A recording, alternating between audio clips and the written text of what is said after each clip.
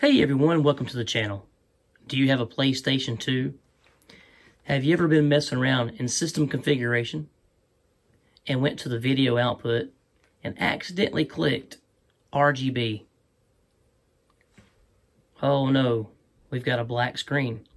Or have you ever pulled out your PlayStation 2 and had a black screen and had no signal?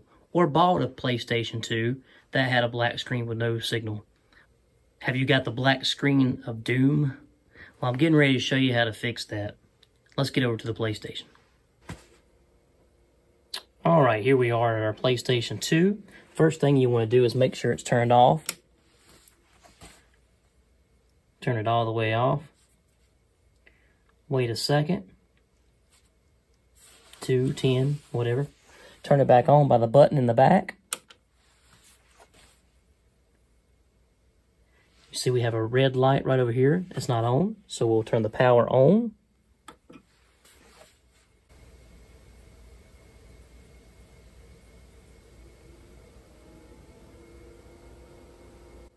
You guys can probably hear the fan cutting on now.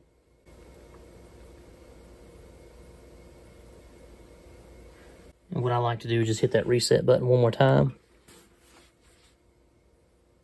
All right, now let me show you what to do on the controller.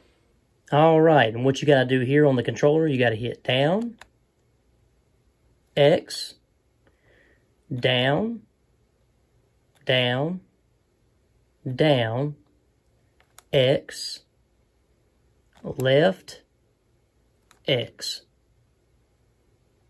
You guys can see there.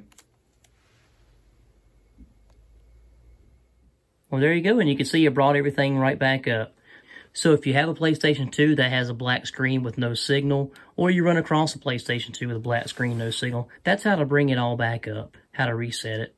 And the most important thing is to make sure that when you're punching in the buttons, make sure you do them slow. Because I kept trying it thinking it wasn't working, I was doing it fast, so I had to slow down. And in a video that I watched on YouTube, if I remember the guy's name, I'll leave it in the description. He actually, he was the only one that actually said slow down and do it slow, and it actually worked. So, hope that was able to help. Let's get to gaming.